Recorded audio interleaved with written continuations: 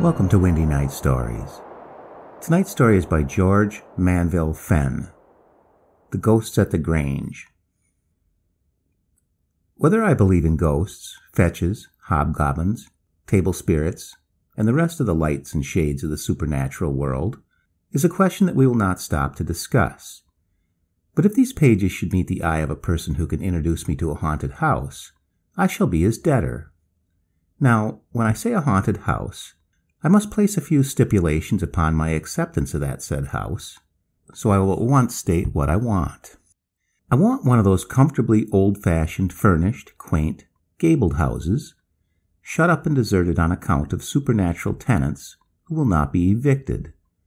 A house sacred to dust, spiders, and silence, where the damp has crept in here, and the mildew there, and the dry rot and desolation have fixed their abodes, where the owl hoots and the chimney swallow builds, undisturbed by the cheering fumes of a fire, where the once trim garden is weed-grown and wild, pedestals overturned, moss and ivy rampant, fountains choked, and nature having had it all her own way as she has had it for years. That's the sort of place I want to meet with, one that nobody will take, and when I present myself, the agent will laugh in his sleeve and gladly accept me as tenant on lease for a trivial rent. Yes, the agent will laugh in his sleeve at my folly in taking the place on lease, and eagerly getting the document prepared and signed. But then about the murder once committed in the far chamber, the noises, the rustling of silk dresses, the groans, the spots on the floor, the steps along the passage, the opening and closing doors, and other horrors that have scared people to death? Well, by God's help, and the exercise of a little observation and putting of that and that together, I fancy I could get over those little troubles in time, for if the released souls of Hades, that once strutted upon this world's stage, can come back to perform such pitiful duties as to get in table legs and hats, bang doors, rattle chains, and rustle about of nights, why then let them. And as I have before hinted, I'll try and get used to that part of the trouble. The birds would still be welcome visitants, for I must own to a weakness for the feathered tribe, while on their part I can easily conceive that they would be discriminating in their choice of chimneys. The mildew and damp must, of course, be ousted, along with the dust and dry rot, while, as to the spiders in their works, why, much as their untiring industry and patience must be admired, out they must go. And after all is said and done, I fancy this spider deserves a little better treatment at our hands. As to his character, it is too bad to associate him with such craft and insidiousness. Why, what does the poor thing do but toil hard for its living? And I maintain that friend Arachne is as reputable a member of the insect society as the much-vaunted busy bee. Oh, someone will say, but look at the nasty murdering thing and the poor flies struggling in its net, while the dear bees live upon nectar and honey. Who killed and murdered most willfully all those unfortunate chuckle-headed drones this summer, eh? But to my haunted house once more. What a crusade against rats and mice, what inspecting of old furniture, and sending this to the lumber room, and that to be polished and rubbed up, what choosing of suitable new objects, and fitting up the old-fashioned rooms again, mingling just enough for the modern to add to the comfort of the old, without destroying its delicious quaintness. For I like an old house, with its crooks and corners, and bo-peep passages, and closets, and steps, and ins and outs, wainscots, old pictures, and memories of the past. Why, no one with a thinking apparatus of his own can be dull to such a place for calling up the scenes of the past and trying to trace the old place's history. Then, again, the garden. How glorious to leave to nature her beauties, and only take away the foul and rank, cutting back here and rescuing there, and bringing the neglected place into a charming wilderness, a place that nature has robbed of its old former primness, and, setting art at defiance, made it her own. Yes, if someone will kindly put me in the way of getting to such a place for a residence, I shall be his or her debtor, while for recompense, as soon as ever matters have been a bit seen to, and the place is habitable, they shall have the honor of first sleeping in the most haunted room in the house. This is, I am well aware, a very choice kind of house, but that there are such places everyone is aware, and my story is to be about one of those old man-forsaken spots that years ago existed in Hertfordshire. I say years ago existed, for though the house still stands, it is in a dreadfully modernized form. Wings were pulled down, wainscotings torn out, and the place so altered that a tenant was found, and the haunters so disgusted with their home that the noises ceased, and the old reputation was forgotten. I write this story as it was told to me by a friend, in whose word I have faith sufficient to vouch for the truth of what he heard. There was an old legend attached to the place, something relating to the right of possession, and someone coming home to oust the then holder of the estate. Then followed midnight murder, the concealment of the deed, and, it is said, the spirits of the murderer and murdered haunted the scene of the dread deed. Be that as it may, family after family took the house and left in a very short time. Strange noises were heard. Strange stories got about the village. Servants at first could only be sent from one room to the other in twos and threes for mutual protection. Jane fell down in a fit. Mary was found staring, with her eyes fixed on nothingness, and her mouth wide open. Betsy was lost, but afterward found in the best bedroom, with the whole of her person buried beneath the clothes, when she struggled and screamed horribly at their being dragged off. Cooks number 1, 2, 3, 4, and 5 used to go about after dark with their aprons over their heads. Mary Hand could not sleep alone. Thomas said nothing, but took to wearing his hair standing on end like quills upon the fretful, etc., or better still, in this case, like a hedgehog. And all ended by giving notice one after the other so fast that at last it came to a fresh servant reaching the village, hearing the character of the house, and then going back without even testing the place, for, like a snowball, the horrors said to abound, increased at a fearful ratio when slipping glibly off rumor's many tongues. At last the house stood empty year after year. The agent who was empowered to let it did his best. House hunters came, looked at it, asked questions, and then, after a few inquiries, house hunters went, and the house stood empty when, as season after season passed, the forlorn aspect of the place became worse. The paint peeled off the window frames. The gutters rotted. Green mold settled upon the doors. Grass grew up between the steps, while the large slab was raised right out of its place by the growth of fungus. Idle boys threw stones at the windows, and then ran for their lives. Shutters came loose and flapped about, while neglect and ruin were everywhere, and the house was said to be more haunted than ever. Fortunately, the Grange was the property of a wealthy man, who did not feel the loss of the rent, and as time wore on, the place was known as the haunted house, and no attempt was made to let it, so that it became at last almost untenable. At length the new agent came to the neighboring town, and after a few months' stay, his curiosity became aroused, and being a quite sensible fellow, he talked to first one acquaintance and then the other, heard the story of the haunted house from different sources, and the upstart was that a party of half a dozen, of whom my friend was one, agreed to sit up with the agent in the ghostly place, and try and investigate the matter, so as to place the strange rumors in a better light, if possible. The night fixed upon came, and well provided with creature comforts, the party adjourned to the Grange. Mr. Hempson, the agent, having been in the afternoon, and having seen that a supply of fuel was placed ready, and at the same time had done all he could towards making what had evidently been a little breakfast room comfortable. On reaching the hall door, the snow was falling heavily, while a sad, moaning wind swept round the house, and blew the large flakes in the unwanted visitors' faces. Dreary and dismal looked the old Elizabethan Grange, and more than one of the venturesome party felt a shiver, perhaps of cold, pass through him as a large key was thrust into the lock, and with a groan the door turned upon its hinges. Mr. Hempson had brought with him a bull's-eye dark lantern, and now turning it on, the party found themselves in a small square hall with a wide staircase in front, and about 3 doors on either side.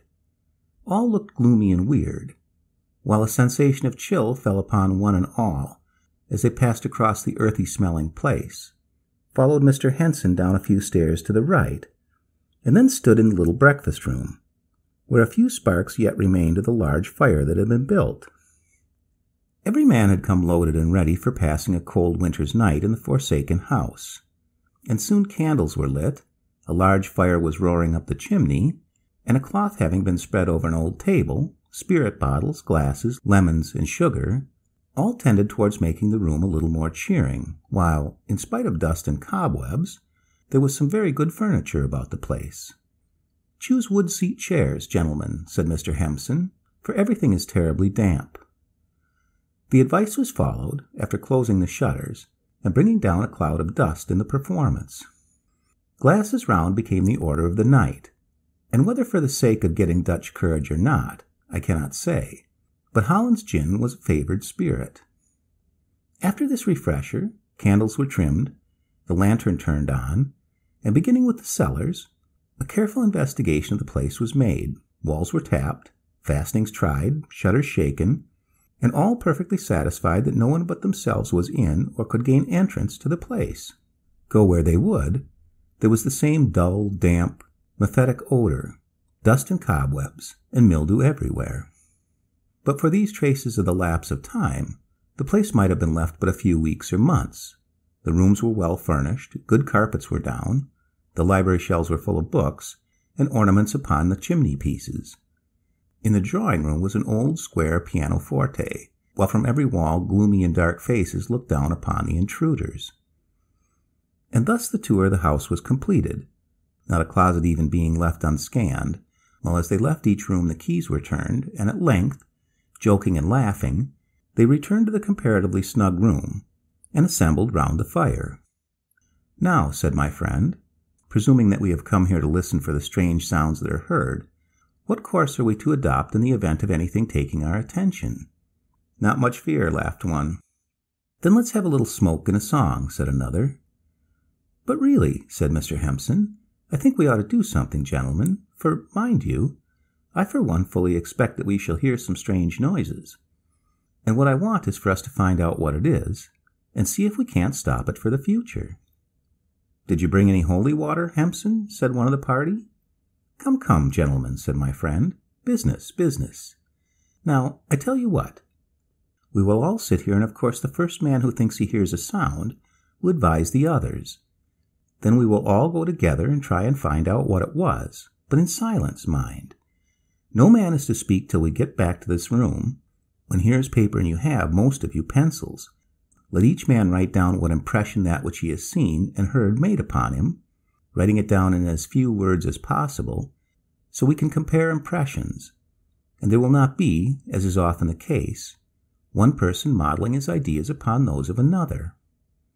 "Very good, I second that," said Mr. Hempson, while, after a few remarks, first one and then the other agreed that the plan would be excellent. 10, 11, struck by the old church clock, and the wind roared about the old place, rumbling in the chimney and sending snow with its soft pats against the window panes, so that more than once a member of the party started and looked round. But the warm glow of the fire, the social cheer, and perhaps, more than all, the spirits, tended to drive away any dread that might otherwise have taken possession of those present, and the night wore on. 12 struck by the old church clock, and the wind lulled. "Now is the witching— what's the rest of it?" said one of the party. "Ah," said another, "now is the ghostly time." "Don't you wish you were at home, Henson?" said another. "Not I," said the agent. "I'm perfectly cool so far." "Well, I'm not," said the first speaker, "for my shins are scorching." "Pass the kettle this way," said my friend, and— "Hush!" exclaimed Mr. Hempson, and a dead silence fell upon the group. "Well, what is it?" said my friend, holding his glass to the kettle spout. "I fancied I heard a noise," said Mr. Hempson, while all listened attentively. "Pooh," said my friend, "the wind," and he then filled up his glass and placed it upon the table, but the next moment he started up. "Well, what now?" said Mr. Hempson. "Didn't you hear that?" exclaimed my friend. "No, what?" said Mr. Hempson. "Why, that noise. There," he exclaimed, and now every man started to his feet, having distinctly heard some sounds proceeding from the direction of the hall. "Hush, be quiet," whispered Mr. Hempson, hastily examining his lantern. "Now then, follow me." And all hastily pressed up the few steps, and stood in the hall listening to the sound as of someone talking in the room right in front, the dining room. The hall was quite dark, save where the light from the breakfast parlor shone out and cast a long streak upon the dining room door, while there, each man holding his breath, and armed as they were with stout walking sticks, pokers, or whatever came to their reach, the party stood listening as the loud utterances of some voice reached their ears, succeeded by various noises, as if there were some occupant of the room. "Now then," whispered Mr. Hempson, "are you all ready?" "Yes," was the response. Mr. Hempson turned on his dark lantern, almost with one movement turned key and handle, threw open the door, and as every man rushed in, the light was flashed all over the room, but no one was visible. There stood the old-fashioned dining chairs formally against the walls. The pictures looked down grimly, the wine cooler beneath the sideboard yawned gloomily in black, but nothing more could be seen. Not even a chair was out of place, though every eye was now directed to a large closet in one corner. "Come along, gentlemen," said Mr. Hempson, and he swung the door of the empty closet open. "But the tablecloth," whispered my friend, pointing to the large dust-covered cloth, whose corners touched the floor. To whisk off the great pall-like cloth from the long dining table was but the work of an instant, and then the light was flashed under the table, but nothing save a cloud of penetrating dust rewarded the searchers, who then stood, pale and puzzled, looking at each other, till Mr. Hempson proposed an adjournment to the little room where, after carefully locking the dining-room door, they retook their places, every man feeling uncomfortable and put out. But the attention was soon drawn by my friend to the arrangement agreed upon, when pencils were eagerly seized, and for a quarter of an hour not a word was spoken when the last man laid down his pencil. "Has every man signed his name?" asked my friend. This caused another trifling delay, for no man had placed his name at the bottom of his manuscript, but this being done, the first man's paper was read over. It was, of course, very brief, but to the effect that, while standing in the hall, he had heard the sound as of a man talking to himself in a wild, agitated manner, that it had seemed that a book was thrown hastily down upon the table by someone, who then hurriedly pushed his chair back, so that it scraped along the floor, while at the same time the table gave way and cracked audibly. Then followed the hurried pacing of someone up and down the room, till the door was thrown open and all became silent. "Precisely what I have stated," exclaimed Mr. Hempson. "Mine is almost word for word the same," cried my friend, while, with trifling exceptions, the narratives of the other watchers tallied. Rather pale and uncomfortable, the party now sat talking in whispers, starting at every loud gust of wind or loud pat of snow on the window, while the rattling of casement or door was enough to send a shiver through the stoutest man present. But as the night wore on and nothing more alarming was heard, first one and then the other dropped off to sleep, though the majority sat watching till the cold grey light of the winter's morning dawned, and then, after another glance at the dining room, now looking more weird than ever, as seen by the light streaming through the round, eye-like holes in the window shutters, the party gladly left the house, and doubtless made the best of their way to bed. Now, I make no defense of this story, for I have placed it upon paper in pretty much the same form it was told to me. What the noises that the convivial watchers heard I cannot say, but though I consider my informant worthy of credence, and though it was singular that the impression made on all was the same, yet I cannot help thinking that the best thing to imbibe while sitting up at night is tea. The end.